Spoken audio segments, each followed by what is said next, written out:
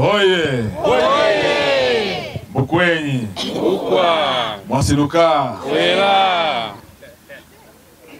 Leo furaha kubwa Ndio. Nyakaya usangalale. Mjenzia zangalale. Mheshimiwa diwani wa kata mstaafu aliyekamilisha kipindi chake cha kisheria. Sema mstaafu arudi tena.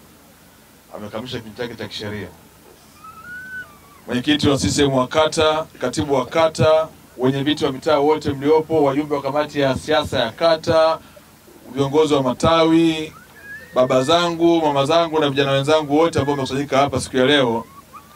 Siku ya leo tarehe 17 mwezi wa 6 mwaka 2020 ni siku ya furaha sana. Tunakwenda kuandika historia kubwa kwenye kata yetu ya Chahwa hapa Mahoma Makulu kwenye mtaa wa Pemba Moto, ambapo tunashuhudia tukio kubwa la kihistoria la kuanza rasmi kwa ujenzi wa shule ya sekondari ambayo itasaidia kutatua changamoto ya watoto wetu kutembea umbali mrefu. Nataka nichukue fursa hii kumshukuru rais wetu mpendwa Dr. John Pombe Joseph Magufuli, ambaye kupitia sera ya elimu bure imewafanya watoto wengi waweze kupata fursa ya kupata elimu. Na sisi hapa Dodoma, mkombozi wetu mkubwa ni elimu. Watoto hawa wakisoma, wakielimika vizuri, ndio watakuwa hasa wakombozi wetu. Tumeachana tabia kuwaozesha watoto wakiwa wadogo. Tumeachana tabia kuwakatisha watoto masomo. Hivi sasa kiu yetu ni kuona watoto wengi wanapata fursa hii ambayo Mheshimiwa Rais ameitoa ya elimu bure, ili na wao wasome, wakawe madaktari, wakawe wahandisi, wakawe wanasheria, waje waisaidie jamii ya watu wa Dodoma.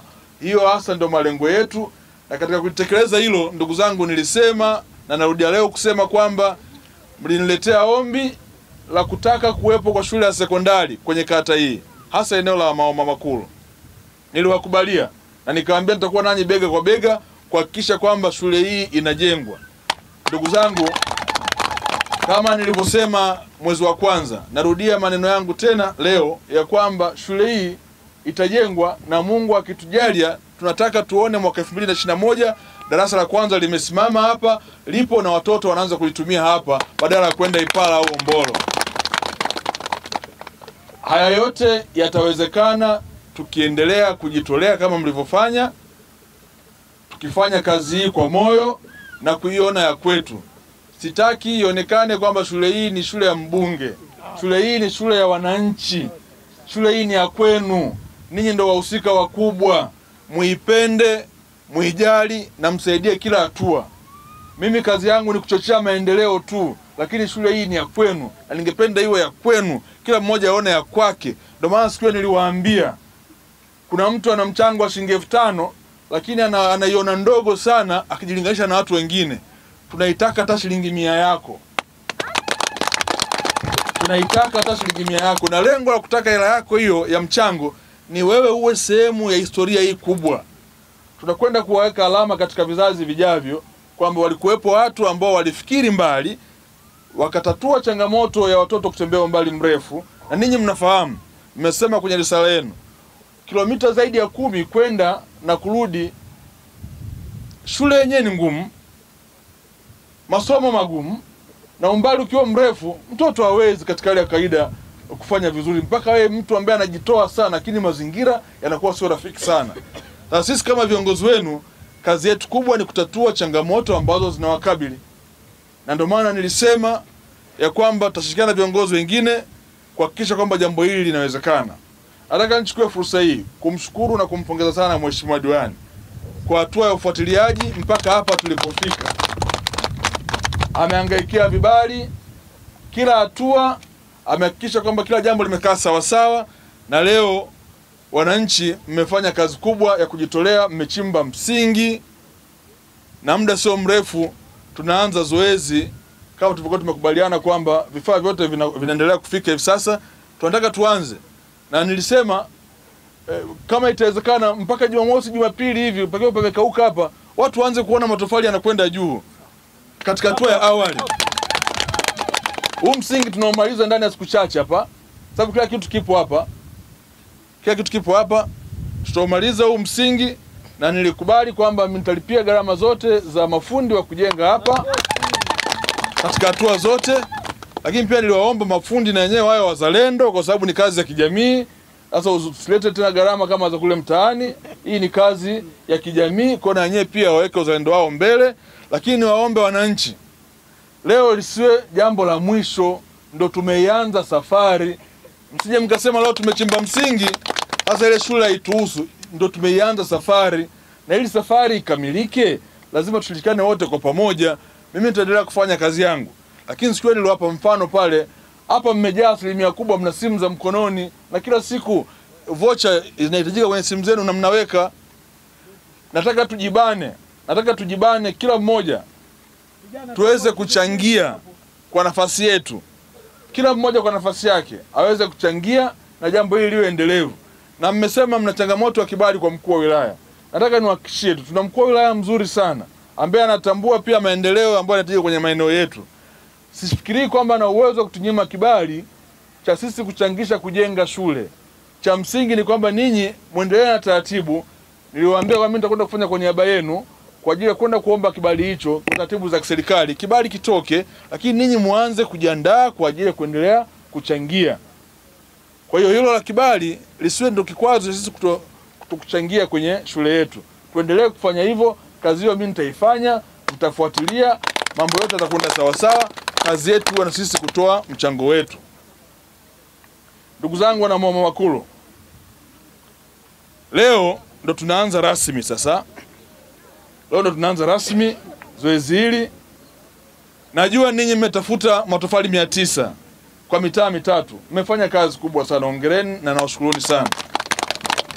Mmeleta na saruji ya kuanzia. Sasa mimi nataka niwaahidi na niwahakikishie kwamba nitayafanya haya. Cha kwanza, mimi nawachangia tofali 1500. Mimi nitawachangia tofali 1500 ambazo zitatupeleka sehemu kubwa sana. Hizi za kwenu mtatengeneza msingi mpaka tutakapokuwa tumefika, lakini mimi nitaongeza tofali nyingine 1500, na niliahidi pia kuwaletea saruji mifuko 100 ambao leo tutakabidhi mifuko 50 ambayo inaletwa kwenye gari hivi sasa. Imeshafika tayari naona. Lakini kokoto hizo mnazoziona na michanga yote inayoshuka hapa yote nalipia mimi kama sehemu ya mchango wangu katika jambo hili. Sasa mimi nimeshafanya hapo, lakini siishi hapo. Nimepeleka maombi na jana nilimwagiza afisa elimu sekondari. Nafikiri umeshaandika ile barua afisa elimu. Ameshaandika barua. Kuna sehemu tumeomba msaada na wameonyesha wako tayari kutusaidia. Kwa hiyo ndugu zangu, mimi nitakoma kuwa mbunge baada ya tangazo la serikali kutoka. Maana mtu mwingine anaweza akasema sasa mbona jana rais kavunja bunge afu leo tunakuona hapa. Sio kampeni ndugu zangu, hii sio kampeni. Amina. Mimi natimiza majukumu yangu na hili ilikuwa ni sehemu ya ahadi yangu. Na kwa mujibu wa taratibu, jana Mheshimiwa Rais kasema vizuri kwamba amehutubia pale bungeni, lakini watatoa tangazo la serikali la kulivunja bunge rasmi. Bunge likivunjwa hapo sasa mimi ndo nakoma kuwa mbunge. Lakini mpaka hivi sasa mimi ndo mbunge wa jimbo hili bado. Na wengine pia nawakaribisha ambao wanafikiri wanaweza kuwatumikia wananchi. Maana hii ni kazi ya utumishi. Tuko kwa ajili ya kuwatumikia wananchi. Kwa hiyo mimi bado nitaendelea kuwa nanyi katika hatua hizo za awali, lakini nitaendelea kuwasimamia hata nikiwa nje ya nafasi yangu, kwa sababu ni jambo la kumpendeza Mungu, ni jambo la kuisaidia jamii. Serikali ipo, afisa elimu yuko hapa, atakuwa anasimamia kwa kila hatua na kunipa mimi taarifa tuwe namna nzuri ya kuweza kulikamilisha jambo hili. Baada ya kuyasema haya, ndugu zangu, nawashukuruni sana, asanteni sana. Nimefurahi kwa upendo wenu, nimefurahi kwa kujitoa kwenu, nimefurahi kwa mchango wenu mkubwa. Niwaombe msisite, muendelee kuchangia shule hii ikamilike, ili kila mmoja aliyoko hapa, siku moja majengo hapa yakisimama, watoto wakasoma, tukawatoa wasomi wetu, atakuwa na sehemu ya kujidai kwamba na mimi niliweka kuleo, na mimi niliweka mchanga, shule hii imekamilika na leo imeleta tija kwenye eneo letu. Asanteni sana, Mungu awabariki sana. Nashukuru sana. Ndugu zangu, nataka nichukue fursa hii tena kuendelea kuwashukuru kwa heshima kubwa mlionipa ya kuja kushiriki leo kwenye kuweka jiwe la msingi la ujenzi wa uwanja wenu. leo tunazindua ujenzi. Maana kwamba mmeshapewa eneo, kwa kuna taratibu ambazo zinaendelea za kukamilisha uwanja wenu uweze kukamilika. Lakini leo tunaweka jiwe la msingi ambalo linaashiria sasa kuanza rasmi kwa ujenzi ambao utahusisha uwekaji wa magoli, lakini na mahitaji yote muhimu ya kwenye uwanja ambayo naamini tukishirikiana tena kwa pamoja na hapa tuna uwezo wa kufanya jambo lingine kubwa zaidi. Lakini niwashukuru sana kwa heshima mlionipa kuita uwanja huu jina langu. Nataka tu niwaambie kwamba mimi nitauenzi, nitatoa mchango wangu kadri inavyowezekana kuhakikisha kwamba basi na uwanja wenyewe ufanane na Mavunde wenyewe, ubebe ile sifa ya Mavunde mwenyewe. Maendeleo. Kwa hiyo nitajitahidi sana kuhakikisha kwamba mshirikiane nanyi basi kwa chetu kiwe chenye hadhi, na kama ulivyoona kwa sababu ni eneo ambalo ndo mmeanza, magoli tayari yameshawekwa, nyavu zimechelewa kufika kutoka Dar es Salaam lakini zitawafikia. Lakini alikadhalika kipindi cha mvua kikianza nitawaletea mtaalamu kwa ajili ya kuweza kuweka nyasi ambazo zitasaidia sana, kwa sababu nimeona hapa nyasi za hapa zilizopo sio rafiki sana kwa ajili ya kucheza mpira. Kwa kipindi cha mvua kikianza nitamleta mtaalamu wangu ambaye anafanyia kazi hizi katika maeneo mengi, atakuja kuangalia ili kupitia mvua na maji mengine ambayo tutayapata kwa kuyavuna tuweze kumwagilia na kiwanja chetu kina majani ambayo yatawezesha watu kucheza kwa urahisi zaidi. Lakini Mungu akijalia zaidi, maana yake ni kwamba tutaongeza vitu vingine vya ziada, hasa maeneo ya zile timu mbili kukaa ilivyo kitaalamu kabisa, kwamba kila timu hiyo ina sehemu yake ya kukaa, mwenyeji na mgeni. Kwa hiyo pia kwa sababu Alfa yuko hapa kijana wangu, nitamwambia namna kutengeneza hii, atatengeneza, tutaiweka hapa ibaki kama sehemu pia ya kuashiria kwamba huu ni uwanja ambao una viwango tofauti. Na nitapenda uwanja huu, ukiacha viwanja vingine vikubwa, ningependa uwanja huu uwe uwanja mkubwa mzuri na wa kisasa katika kata. Yaani ukienda Ombolo usiukute, ukienda Ipala usiukute, ukienda Vikonde usiukute Chahwa tu Mama Makulu. Sababu uwanja huu umebeba jina langu na mimi lazima ni ubebe uwanja huu. Basi baada ya kusema hayo, niko tayari kwa ajili ya kuzindua rasmi uwekaji wa jiwe la msingi, na nitaomba baada hapo mniruhusu niendelee na majukumu mengine. Asanteni sana. Nianze kuongea. Nitambulishe.